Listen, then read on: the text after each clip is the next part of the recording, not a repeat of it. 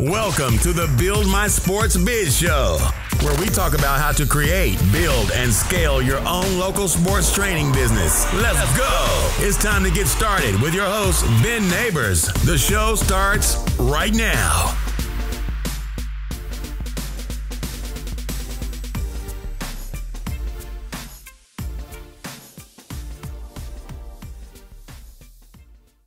All right, welcome back to the show.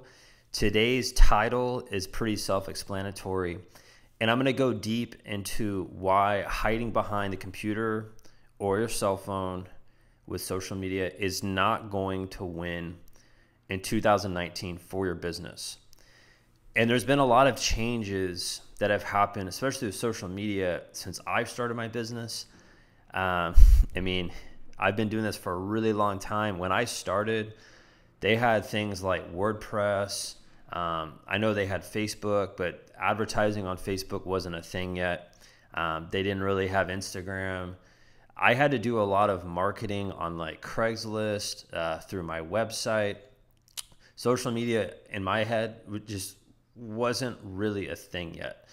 And now it is a thing, and it's massive. And there are so many different ways to market what you do.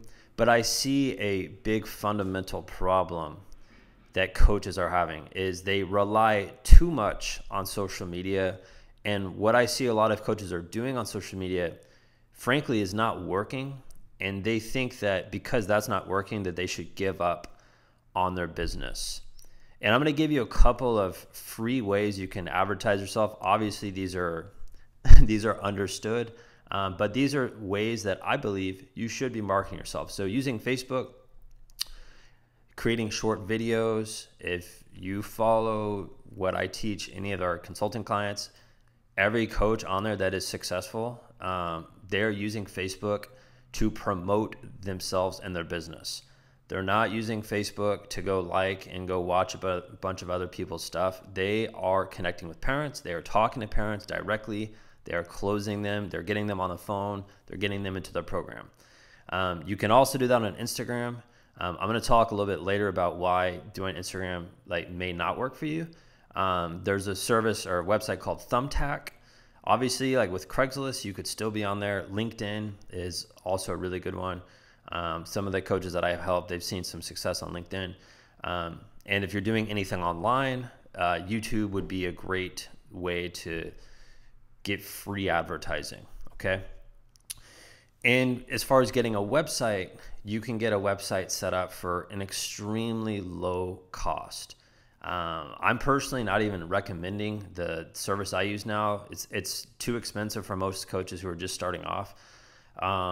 But you could use something like Squarespace or WordPress. There's so many different solutions out there that are like $12 a month.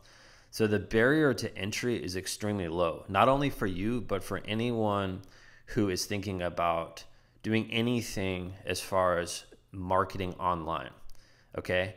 But today's podcast, it's 100% about why, if you just only focus online, why that's going to fail. And here's why.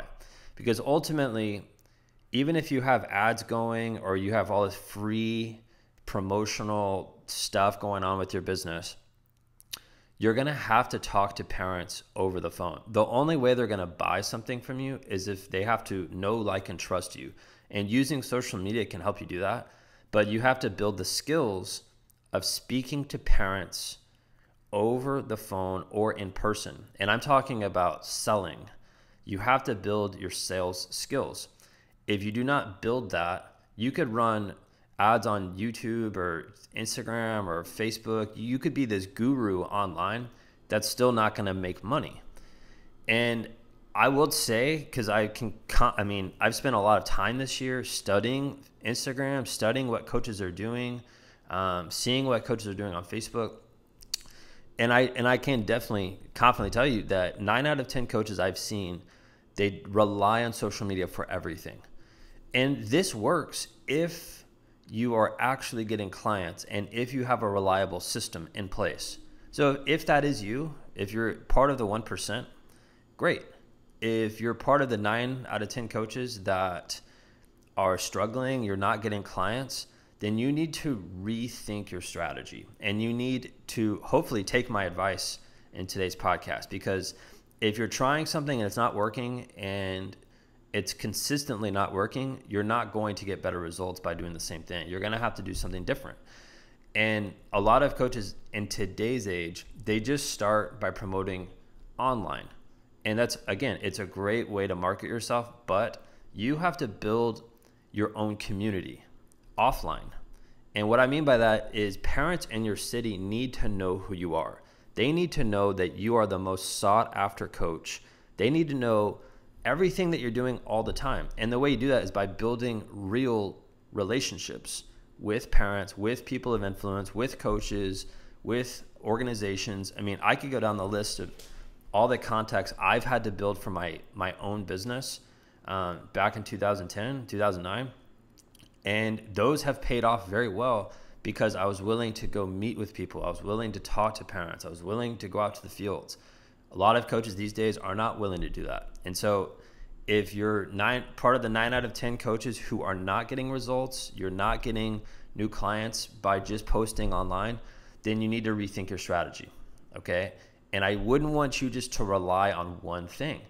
I think if you just rely on one thing, if Instagram is working for you or Facebook is working for you and a different company comes along and parents start using something else, well, guess what? You're going to have to learn a whole different social media, or a whole different, it's going to be a new ball game for you. And I think building real personalized relationships with parents and people of influence in your city, that will never go away because you just simply talk to people. Okay. Now I'm going to move on a little bit here. So I see a ton of coaches. They ask questions all the time. Because I have a daily newsletter. If you're not subscribed to that, go to buildmysportsbiz.com. You'll get my daily newsletter there. But a big question I get is well, what should I be doing on Instagram? I know most coaches now are using Instagram, and that's great. That's cool. But here's 3 things that I see coaches that do this. They do these 3 things, and I know these 3 things, I can confidently tell you one of them will help, the other 2 will not. And I'm going to see if you can guess. Okay, so the first thing I see coaches do is they constantly post videos of themselves playing the sport they coach.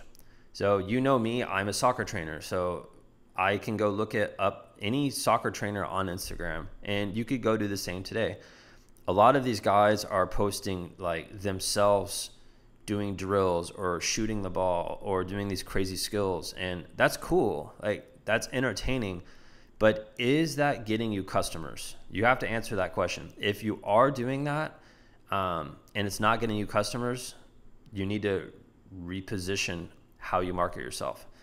The other one I see is coaches will post flyers of camps and clinics on Instagram. Again, if I post a flyer of anything, I would expect no one to respond to that unless I have dialed in everyone who's following me is parents of kids that I train or parents of kids that play soccer in my area. And I see a common mistake.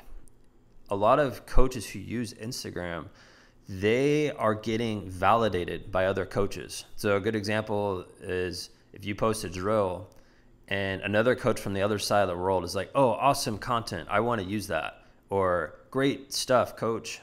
And then that makes you feel good about what you're doing because you're getting validated by someone else who does the same thing you do.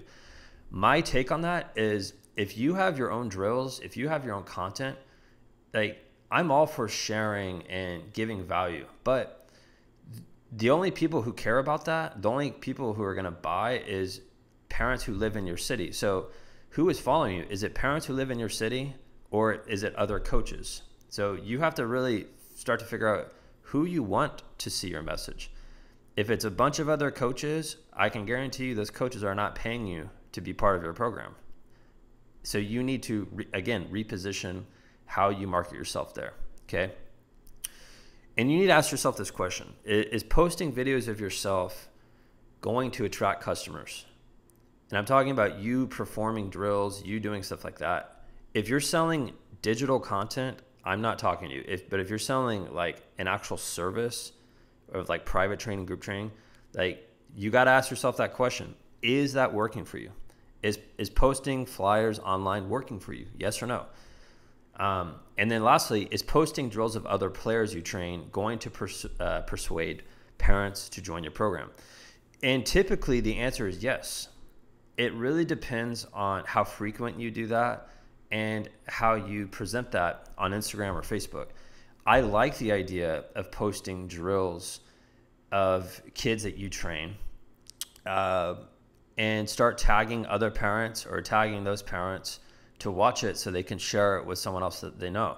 But if you're just posting content just for the sake of posting content, there's no call to action, there's no application process, there's nothing other than them sending you a DM or kids sending you a DM or other coaches sending you messages, then that's not going to work. So you need to have a detailed process.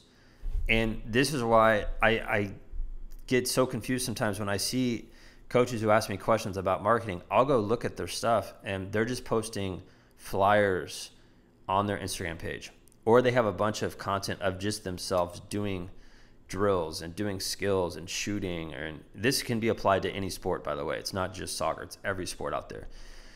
And so my goal here in today's message is I want you to think about, like, clearly think about what you're doing. Is it working? Yes or no? If it is working, double down on it. If it's not working, change what you're doing.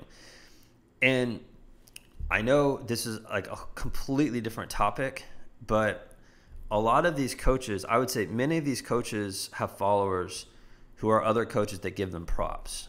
And again, that's cool. But if those likes and comments don't turn into customers, then honestly, you are wasting time.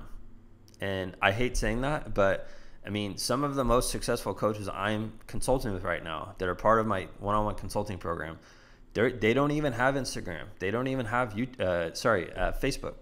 They're simply just working on sales daily. They're getting their message in front of parents. They know how to connect with parents. That to me is going to be far more powerful than posting drills and other people from other parts of the world see what you're doing. Again, if you want to build your business, you need to work on sales and you need to have a system there. That's why, I wanted to create this podcast today, because I know that a lot of coaches get misled and they think that other coaches are on Instagram, so those coaches are successful, so they're just going to copy them.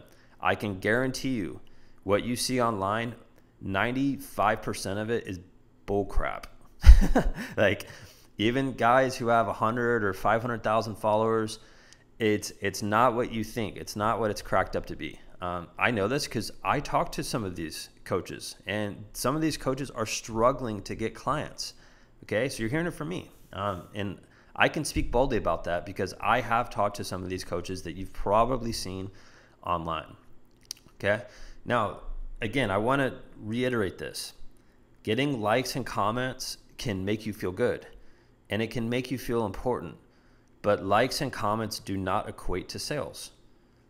And I wouldn't want you to waste your time trying to feel good all day by checking Instagram saying, oh, this is how many people just liked my last post. That will not mean anything unless those are dialed in people, parents, of influence in your area that are wanting to set up a phone call to buy your program.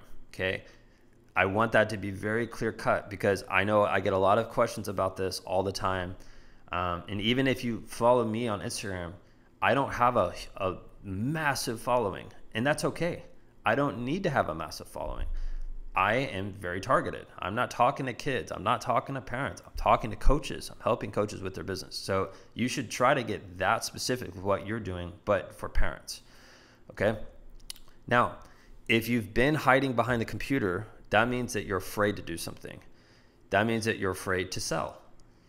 And the only way to get better at selling is if you practice. And that just means you have to be willing to fail, which is a very difficult thing to do. And I know that because when I first started, if you know anything about me, I hated selling.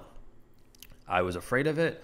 I hated talking to parents. I would always stutter. I didn't even know what I was selling other than I knew I wanted to help their kid get better at soccer. There was zero process. Now I have a process. The coaches in our consulting program, they follow that process to a T. That's what helps them close clients. You cannot close clients though unless you get on a phone call. So you have to be willing to talk to a lot of parents to improve on the process of selling. And really, that's it for today's episode. I want you to think about, what are you currently doing to get clients? Is it working or is it not working? And try to take the advice in today's episode. If you have any questions about that, holler at me on Instagram, shoot me a direct message there. Hey coach, thanks for listening to our show today.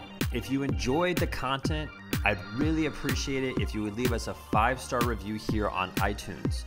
If you want to attract more committed clients, generate more income, and create more freedom in your life, you'll want to check out our Inner Circle Mastermind. This exclusive group is reserved for coaches who want to build and scale a dominant sports training business. To learn more about the Inner Circle program, simply head over to our website at www.buildmysportsbiz.com. Thanks again for listening. I'll catch you later.